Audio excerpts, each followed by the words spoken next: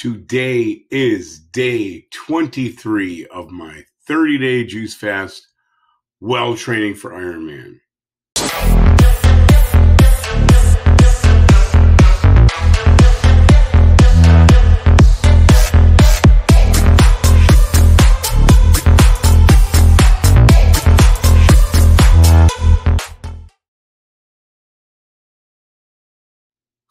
Hey everyone, Tim Kaufman here.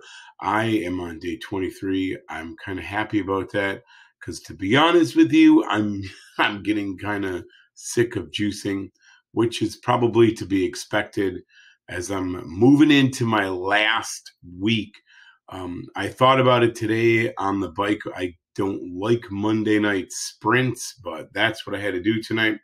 I thought about it on the bike and I realized that I only have one more Monday night sprint, and actually when I'm done with that workout that night at midnight, my fast ends. So one more week to go, which is good. So super fast. I won't take a bunch of time, mostly because I want to get to bed and get some rest. I felt really kind of tired and sluggish today, not dizzy, not foggy, just plain tired. And I just felt like napping, which is kind of out of character for me. I got on the bike thinking that I would struggle with this workout, and I'll just show you that is the workout. This is a very tough workout. Oddly enough, those big spikes you see for what this means were like 380 watts. Now, typically, I would say that would be tough for me, 380 watts. I'm not really trained that good yet, but I got to be honest with you, it didn't feel bad at all. The truth is my heart rate hardly came up. So I know this. I know without testing, and I will test next week at some point, I know I have actually gained fitness through this. I can feel it. Actually, my quads, I know, are weirdly getting bigger when the rest of me is getting smaller. So I always thought it was impossible to actually build muscle while you're juice fasting. I think I'm going to be able to say that that's wrong. But I'm going to do what they call an FTP test. I did one before I started.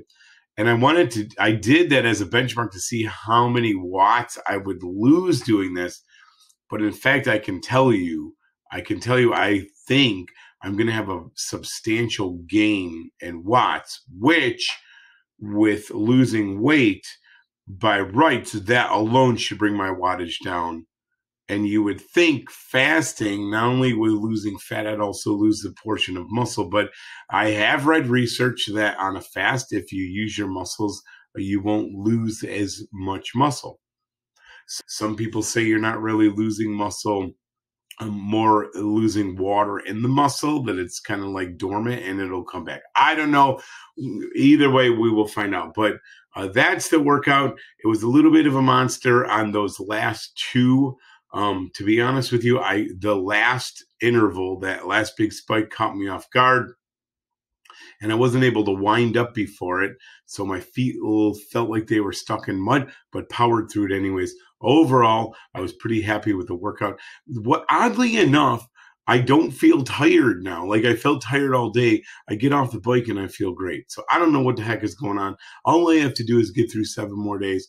I have a pretty easy week with regard to workouts. Now I see my doctor on Wednesday, hopefully get released so I can get in the pool, which I'm a little excited about. I don't like swimming, but I need to start training in the swim.